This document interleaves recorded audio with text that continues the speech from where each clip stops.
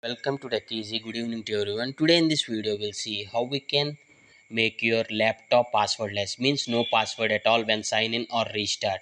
So right now on this laptop I lock my screen.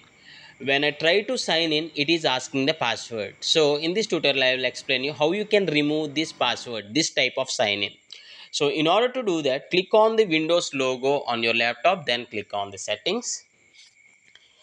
Under accounts, click on the accounts. If you observe, my Microsoft account is logged in, so I logged in with my Microsoft Outlook account. So when you log into Outlook account, removing password is not possible, but we have a solution. Under sign in options, usually when you log in as Windows user, there will be a pin. You need to enter the pin. If you remove this pin, again there will be a password. That's why when you sign in with Outlook Microsoft account, it is not possible. So go back to accounts.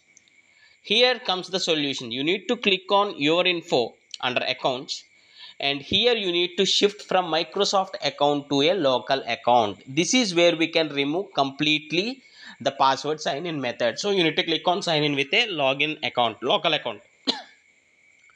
So it is asking you better you use Microsoft account instead of local account, but I just clicked on next. For this time I need to enter the current pin, so I entered the current pin and I'll click on next. So here it is asking to set a new password and confirm the password, but there is no need to set any password. Just click on next so that there won't be any password. So yeah, now click on sign out and finish.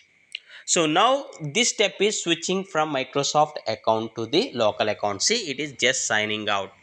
So we have successfully removed the password login. See, I'll just click on enter, hit on enter, and again I'll hit on enter. So without any password, my laptop is being signed in. I have removed the password sign in. If you feel this is helpful,